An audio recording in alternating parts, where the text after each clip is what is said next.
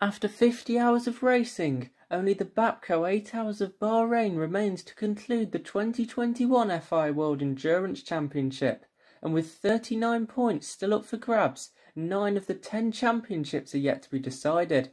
But who can still end the year as world champion? Let's take a look.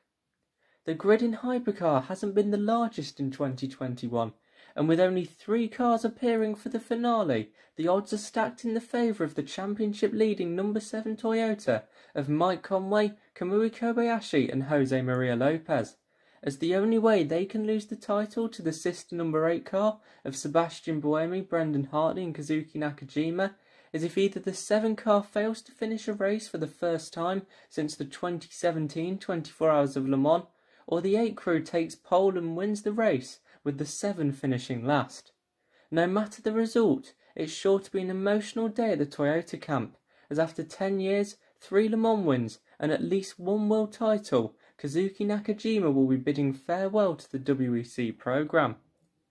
LMP2 is almost the complete opposite of Hypercar, with 4 cars from 3 teams still in with a shot, and 2 only needing to win the race to secure the crown.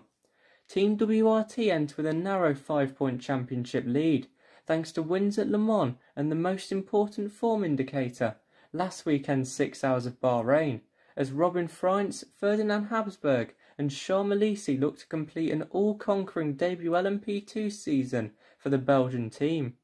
by adding the World Endurance Championship to their Le Mans and European Le Mans Series wins. Their biggest challenge will come from Jota, especially the number 28 of Tom Blomqvist, Sean Gelael and Stoffel van Dorn, who sit just 5 points back after a consistent season featuring 4 podiums, whilst the sister Mighty 38 of Antonio Felix da Costa, Roberto Gonzalez, and someone who is making his last start as a professional racing driver, Anthony Davidson, is still in contention at 17 points back. A near-perfect start to United Autosport's title defence was derailed at Le Mans, with a 40th place finish overall, and 4th in Bahrain last week leaves Phil Hansen with the near-impossible task of gaining 25 points back on WRT, something which requires the Belgian squad to finish outside the top 5 for only the 2nd time this year, with the 28 also needing to end up off the podium if United are to take back-to-back titles. If you thought LMP2 was still wide open, wait until you hear how the new for 2021 Pro-Am subclass is looking, with 3 cars being in a position where a race win guarantees them the title. Fritz van Erd of Racing Team Nederland currently holds 9 points over former leaders Dragon Speed USA, and Ben Hanley, Henrik Hedman and Juan Pablo Montoya, who had the misfortune of losing a wheel last weekend, whilst Real Team Racing's Esteban Garcia and Norman Nato sit only 1 point further back after a year which has seen them finish on the podium in every single race.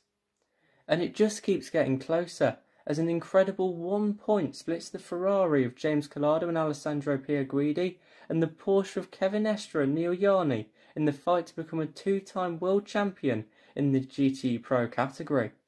Porsche were dominant last weekend, but the partial reversal of a pre-race balance of performance change should hopefully bring Ferrari right back into it, and give us an incredible winner-takes-all scrap under the floodlights, where if both run smoothly, whoever finishes better takes the crown.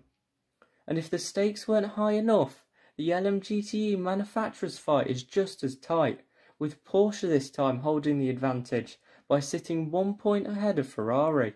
If all 4 GT Pro entries get through the race without problem, it comes down to the simple solution of the race winner takes it. But in case someone runs into issues, it's worth noting that GT Yam cars count towards the points in this championship as well.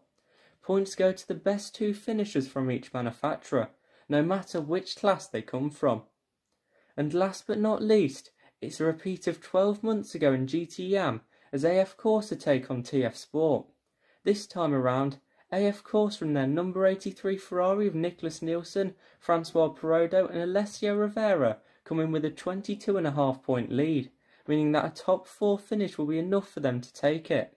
TF Sport's new for 2021 crew of Felipe Fraga, Ben Keating and Dylan Pereira took their first win this season last weekend to keep their title hopes alive, but although they have the momentum, the success ballast no longer looks in their favour as they enter with a 5 kg more than Perodo & Co. Who do you think will win the Babco 8 Hours of Bahrain? And who will become world champions? Please let me know in the comments below.